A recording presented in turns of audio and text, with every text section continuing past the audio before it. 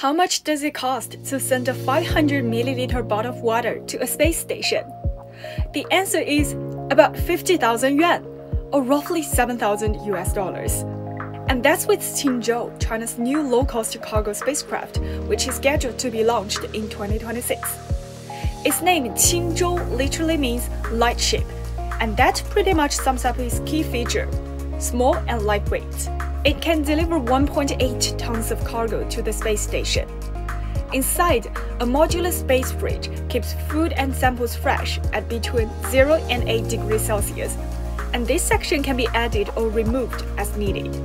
Upon its arrival, astronauts can use voice commands to locate items and check inventory in real time with its AI-powered cargo management system.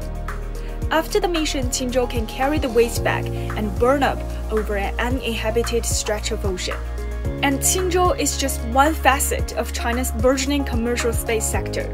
With over 500 companies involved, from single satellites to mega constellations, and from data collection to AI services, the country is collaborating with global partners to reshape the space economy.